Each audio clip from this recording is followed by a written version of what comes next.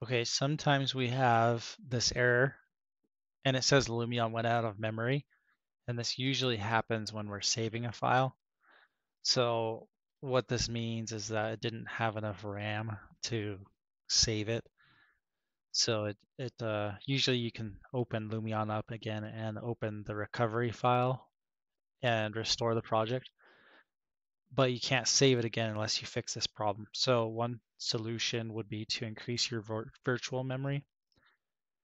And that means you tell your computer that it can use the hard drive as additional memory when the RAM is maxed out.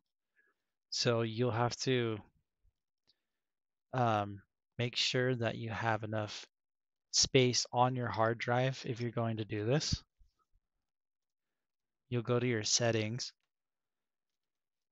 then you'll go to About, Advanced System Settings, and under Performance, you'll click on those settings, go to the Advanced tab, and right here is where you can change the virtual memory. So you can customize it, and your maximum size needs to be the space that you know you will always have on your hard drive so that your computer can use this as RAM. And that will usually fix this problem. So you'll want to like clean off your hard drive as much as possible if you're having this problem.